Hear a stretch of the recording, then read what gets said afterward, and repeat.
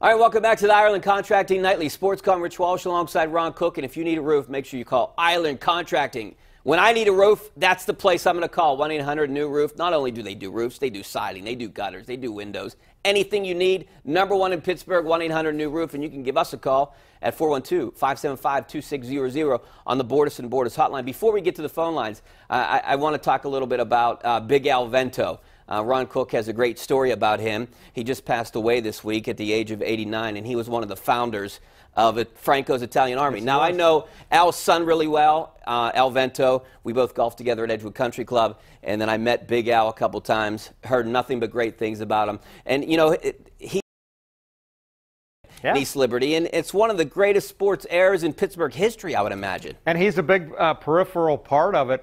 Apparently, you know, he had a pizza shop in East Liberty. That area, Franco Harris. They became friends in his rookie year. You know, that was back in the day where everybody, Lambert had the Lunatics, Girella had the Gorillas, so they started a Franco's Italian Army, and Al Vento and Tony Stagno organized this. So now they're playing late in the year at 72 in Palm Springs. They're preparing for the last game out there because the weather was bad here in Pittsburgh. They're out to dinner. Myron Cope runs into Frank Sinatra. Frank Sinatra is bigger than anybody on earth at that point. Cope sends over a napkin saying, hey, stop over and meet the guys from Pittsburgh. Sinatra comes over. Cope presents to him, why don't you come out to practice tomorrow? We'll induct you into Franco's Italian Army. He said, okay. So now Cope runs to the phone, calls Al Vento and Tony Stagno.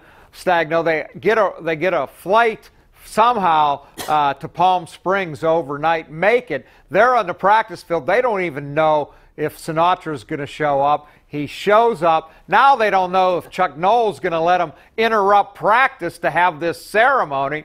And Joe Gordon, the longtime PR guy, the best in the business, was on with us today, and he said, Chuck couldn't have stopped it if he wanted to. Cope just took over. Sinatra's on the field with Franco, who doesn't know really what to do. He's a rookie.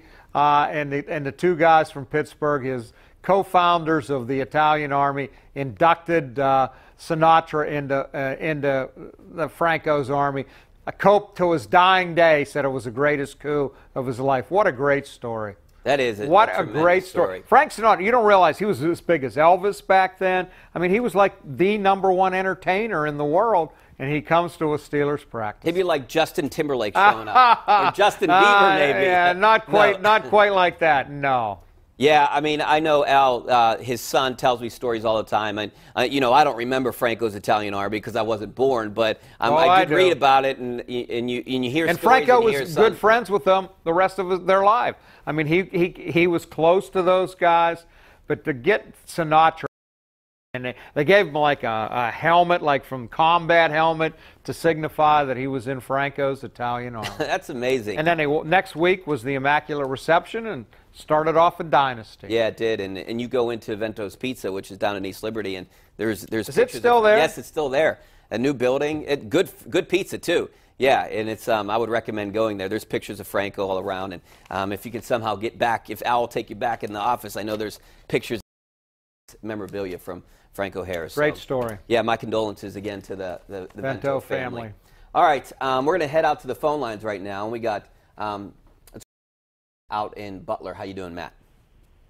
Hey guys, that is a great story. That's a very enjoyable story you guys just had on. That's great.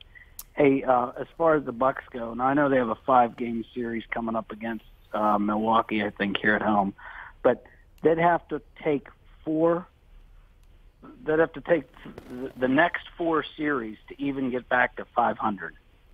I think that's just so highly unlikely given the talent on this team, specifically around pitching, starting and middle relief, and who knows about Vasquez. But I just think it's so unlikely, and they're just not going to trade to bring somebody in. Now's the time. If they thought they were going to make a run, they're just not going to do it, and we know that. Yeah. History's going to repeat itself again and again and again with that team. All right. Yeah, I can't argue with any of that. I think it's going to be hard, too, to get back to 500. But if they'd have lost last night, I definitely would have said it. Let's see. You know, now you got to win series. As you said, you keep taking series, okay. You get back to 500 by the All-Star break. see what happens in the second half. I'm not optimistic they're going to bring anybody in here either. I get the pain, the frustration, all of that. But all I'm saying is last night was a real nice win for them against a bad team to score 4 in the ninth to win it.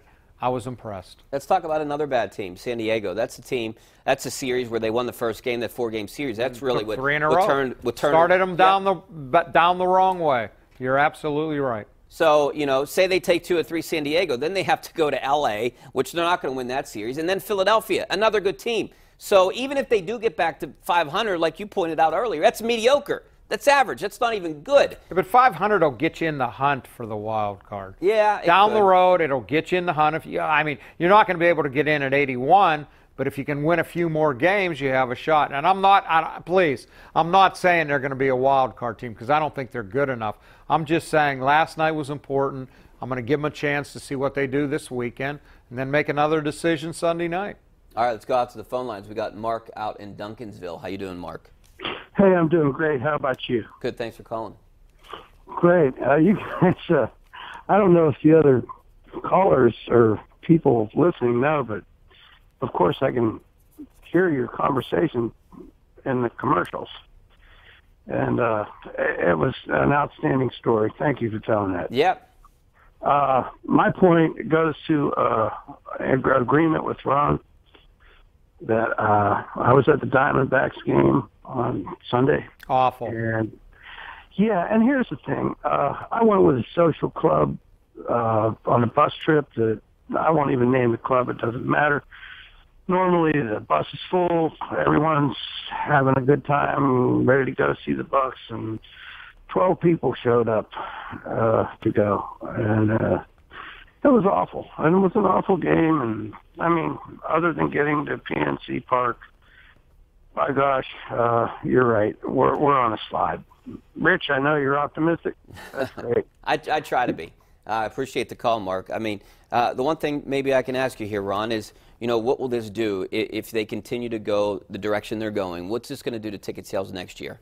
I mean, they're already down about 30%. I mean, how much lower can you go? Yeah, I mean, it depends what they would do after the season if they try to beef up the roster. I think most tickets are sold in January and February.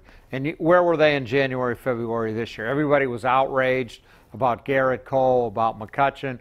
No one bought the tickets back then, and I think you're going to see the result of that all year. Depending on where they finish, if they make some moves in the offseason, maybe get people excited, but they have a real long road ahead to try to get people back. Well, we know the moves that they're going to make. I mean, they're going to get rid of Jordy Mercer. At least they have to. Yeah, he's a free agent at the end of the year. That makes sense at the trade deadline, especially if you're out of it. Harrison and Cervelli make a lot of money. They're still under contract for next year. Dickerson, Freeze, and Dickerson perhaps. If they continue to slide and they're out of it, I think anybody's just about. Nova would be another guy. I mean, all those guys you could see potentially moved at the trade deadline, which I would not mind if they got good returns and there's some optimism for the next couple years. Right, and they're truthful about what they're doing. Yeah. You know? Yeah. All right, well, we got to take a break. Back with more of your phone calls, some of your tweets coming up next. Stay right there.